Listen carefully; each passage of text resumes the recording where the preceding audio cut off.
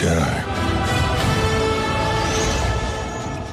All important reviews starts with a black screen. Hey guys, MFC Studios here, and today I have my custom Batman, so let's get into this review. Alright, so here he is. So first we start off with his legs.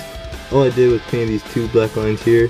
These legs used to be from the Death Troopers from the Rogue One, and I just painted the knee pads black so you won't see it, so they all match. And then I glued these 5 pieces right here, painted that yellow, and then I cut the printing, and then this is green stuff right here, painted that black, and then I glued this right here, painted that black. Same on this side, painted that black, glued the armor, and then the green stuff, painted that black. The cape, just a Lego cape. In the back,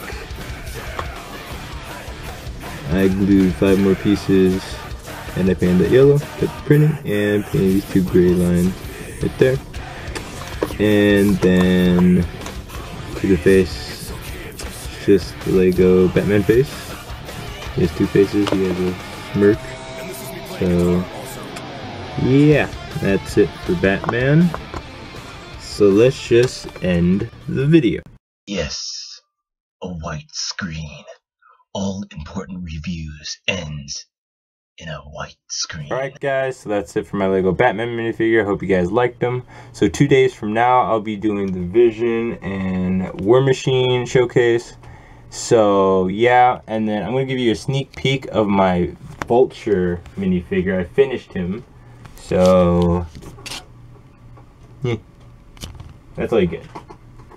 That's the sneak peek that you guys get.